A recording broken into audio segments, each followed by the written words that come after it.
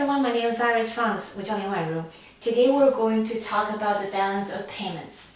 So the definition of the balance of payments is actually very simple. It's just a record of international transactions, and because we're US residents, so the definition of balance of payments for us will be a record of international transactions between US residents and the residents of the rest of the world. So the residents can be either say consumers, importers, exporters, banks, or even government, say the central bank. And if you remember from your Accounting 101, you remember that when you record a transaction, there's debit side and credit side, and eventually you need to balance the balance sheet.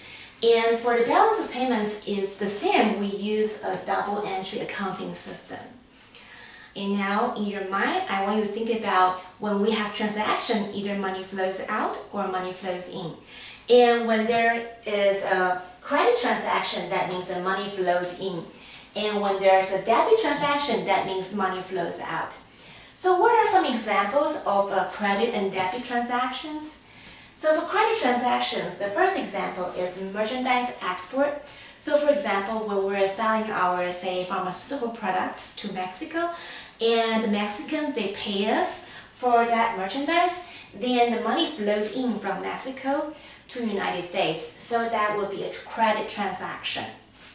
And the second one is travel receipts. So for example, if there is a European business person traveling via United Airlines, bless his heart, and then this business person will have to pay the United Airlines for this travel service. So the money also flows in from Europe to the United States. So that is also a credit transaction.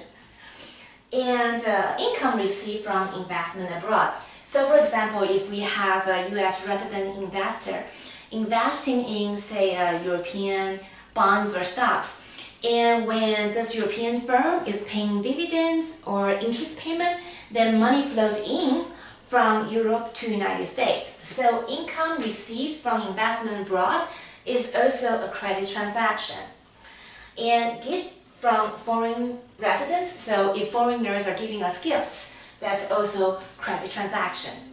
And finally, investment in the United States by foreign residents. So if a foreign firm, say if they are building a factory, an assembly factory, say in Ohio, then they have to pay for the factory.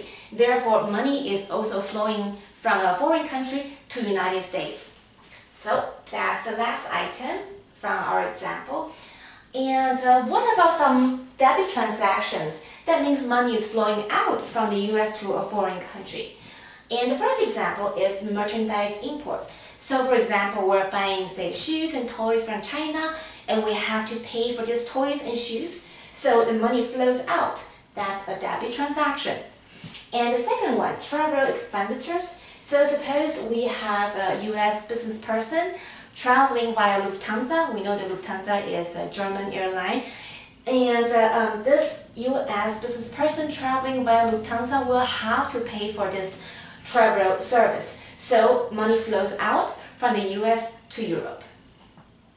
And income paid on investment of foreigners. So for example, if a foreigner, say European, is investing in Apple stocks, and when Apple is paying stock dividends to this foreign investor, then money is also flowing out from the United States to this foreign investor. And aid given by the US government. We know that US government, we give some military aid to Ukraine, and we know President Trump allowed money to flow from the US to Ukraine in September 2019. So in September 2019, when the money flows out from our government to Ukraine, there is also a debit transaction because money flows out. And finally, overseas investment by the US residents. So for example, if a US firm is building an assembly factory, say in Osaka, Japan, then the US resident will also have to pay for that factory. So money flows out from the US to Japan in this example. So these are some examples of credit transactions and debit transactions. In the next video, I'm going to talk about the difference between current account and capital and financial account. I hope this helps, and I'll see you next time.